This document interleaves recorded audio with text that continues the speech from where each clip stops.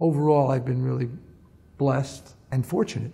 You know, I try not to take that for granted, and I try to work hard and, you know, not lose my love. But not everything works, but it's the attempt that counts, and once in a while, everything comes together.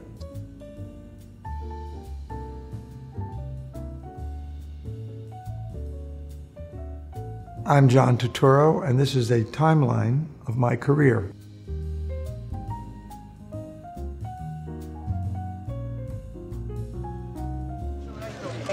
Thanks for the seats. Hey, what's up? Mike. I got trouble with these fucking greaseballs downstairs. They got me crazy. Oh, Father, how you doing? Raging Bull is the first time I was ever on screen. I auditioned for the movie with my good friend Michael Badalucco. I brought pastries to my interview because I thought, to be polite. They didn't have a script, and we had adapted a scene from the book of Raging Bull, because I had read it when I was a kid. My father was an amateur prize fighter, and so we had worked on it, and Martin Scorsese was very nervous about, because, well, there's no script, and Robert De Niro said, let them do it, and we moved the furniture around, and my friend Michael Badalucco and I, we did this scene, which we had adapted ourselves. I think they were sort of taken by our naivete or audacity. I mean, really, they were giant heroes, and there's still people who have inspired me and my good friend Michael for a long time.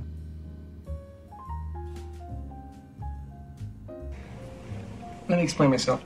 They're not really black. I mean, they're black, but they're not really black. They're more than black. It's different. It's different? Yeah, to me, it's different. You know, deep down inside, I think you wish you were black. Get the fuck out of here. Laugh if you want to. You know, your hair is kinkier than mine. What does that mean? Do the Right Thing, which was in 1988, we shot it, and then it came out in 89, and to a lot of heated advance press. When the movie was about to come out, I was thinking, wow, I wonder what the reaction is going to be to me on the subways. Joe Klein wrote in New York Magazine that he thought there were going to be riots in the movie theaters, and a few other critics did too, that it was like kind of out of control. None of that ever happened. None of it was ever retracted. I've only been embraced by the black community for that film and other films too. This lady was in craft service. She wouldn't give me water. She told me on the set, she said, because she had seen on a big screen at LIU me saying all this, not one time. I remember her saying to me, I hate you so much. And I was like, Do the Right Thing came out of, because I did a film, Five Corners, with John Patrick Shanley, which was before that. And then Spike saw me in that. And then he sent me Do the Right Thing in a leather-bound script from Studio Duplicating, which used to, because he would write the script and then they type it up for you. Beautiful paper and really great typesetting. Remember, I was doing a film with Dennis Hopper in Venice Beach, and I remember I received the script and I read it. And then when I came, and I liked it, I came back and we met. Spike and I are born 3 weeks apart, same year.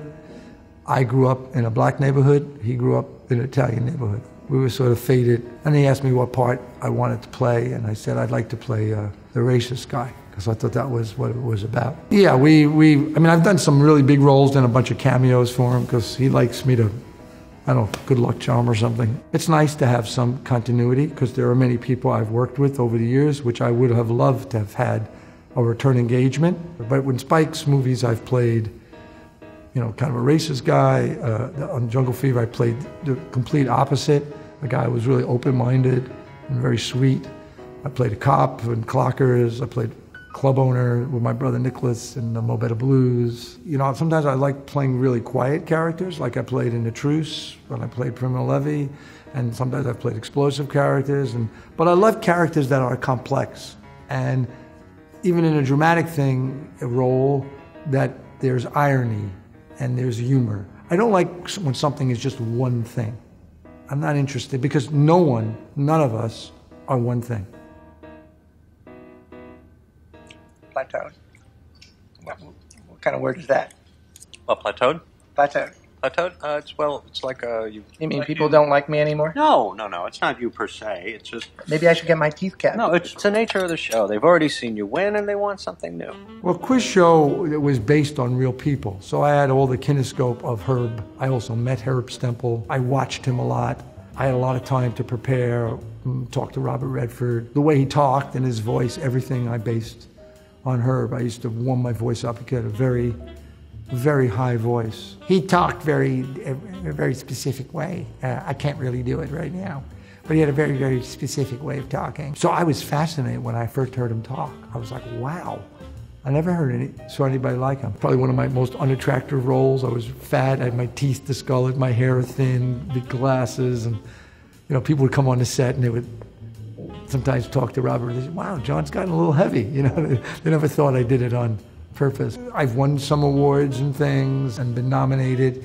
It's nice to be invited to the party, but I think overall what you do is how the film lives on and how it reaches people. Because a lot of films that have reached people in a deep way that have won no awards at all and were never acknowledged. Some of it has to do with timing. And like, as Marlon Brando said, sometimes the best acting is the least appreciated.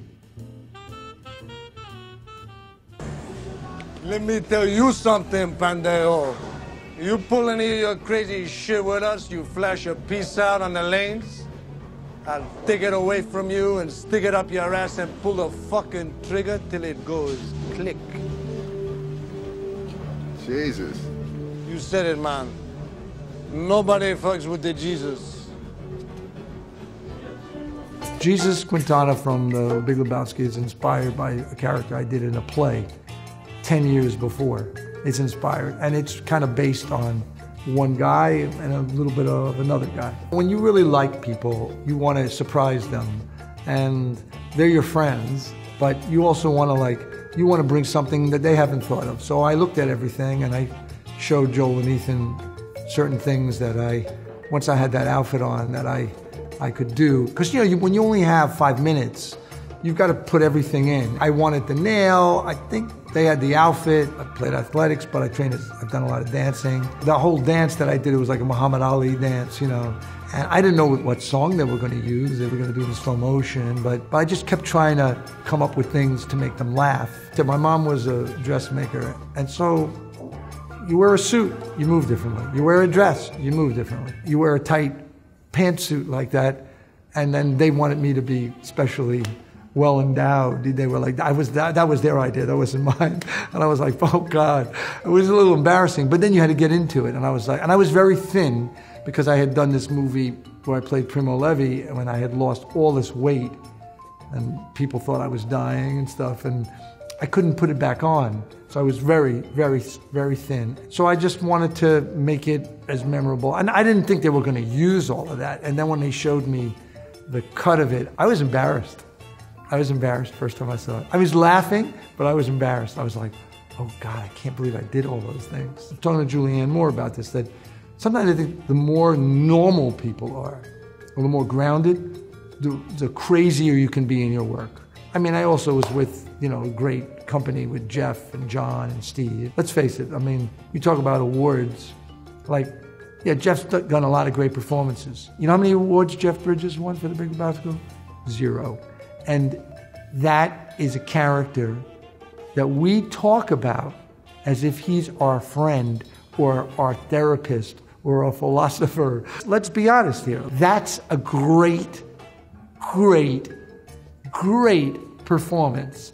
And John is great and Steve is great. But Jeff's performance there is something yoga-like about it, or Zen-like. Because Jeff has something really beautiful about him as a performer. He's very selfless. There's the Oscars and there should be the dudes. The Dude Awards. The Dudesters. I would rather get a dude, you get a Dude Award. I love the character. It's a great character. It don't matter to Jesus. You know what I mean? That's right, man. It don't matter to him, man. He's the greatest. Ladies and gentlemen, rush to judgment again. Rushed. Right? There's 2 other guys. There's Dwayne Reed. You can't deny that. That's right. God! Right. What? God. Oh, no, I mean, just like... The night of, we shot that in 2016. It feels like we shot it for 3 years. I think those mini-series things, when I've done Billy Martin for The Bronx is Burning, those are long, great experiences because you can do different things than you can do in a film because there's more scenes. And sometimes it can be a repetitive scene. That can be the problem when it's 8 hours. You try to find as much variation, but you get to explore sometimes elements that maybe you wouldn't do in a 2 or 3 hour, 2.5 hour movie. I saw the pilot. It was very long. Jimmy Gandolfini was my friend. He did 1 day on it. I didn't want to watch it, so I had read the first couple episodes. I thought they were really good. I watched it with my eyes closed, and then Jimmy didn't do that much, so I was like, okay, I don't have to kind of erase that from my mind. By then, they had written everything, because originally when they did the pilot, I think they just had that and maybe one other episode they were working on. So I read the whole thing. I could see how well written it was. A man who's completely full of flaws, you know, and you just see a lot of humanity and a person probably with great potential, but didn't have the stomach to be ambitious. I had a lot of time, go to court, talk to lawyers, and study the script. My days were very long, but I loved doing it. You know, with Riz, it was a natural, we just liked each other. And so he would come to me and talk to me and ask me, and sometimes I was able to help him as much as I could. A lot of people helped me, and I took parts from all different people. It's a character I would love to revisit. Because it was such a long shoot, I got lost in it. That's what you hope for.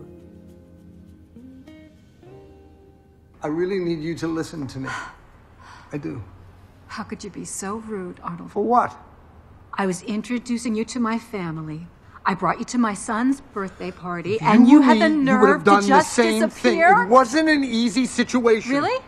I searched for your eyes again and again. I didn't exist. We were in love. Oh, please. We were in love. He didn't How many times did he have to say that? He It made me sick. I threw up. I don't know how you could do something like that to me. Gloria Bell in 2018 with Julianne Moore and directed by Sebastian Lello.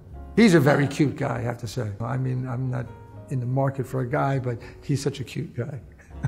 He's hard not to have a crush on. You know, when you work with him, because he's such a, I don't know, maybe because he's Latin or something, he has such a inviting manner. I'd love to work with him again.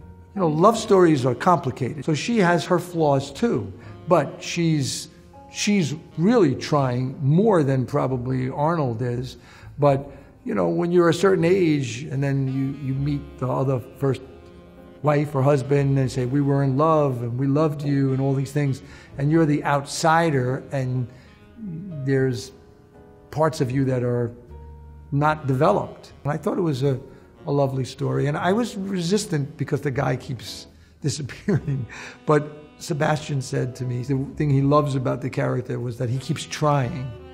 And I guess there are lots of men and maybe some women too who don't have the fortitude or the courage or the confidence to get out of a terrible relationship, a dysfunctional relationship, and maybe out of guilt or whatever, and instead embrace a great opportunity that they have. I know this is something that I think occurred to Sebastian's mom, who he was able to understand it from her point of view. So I thought I will follow along, and he was very helpful that way, and she's great to work with. I think at the end you realize you have to fail, but you have to keep failing better.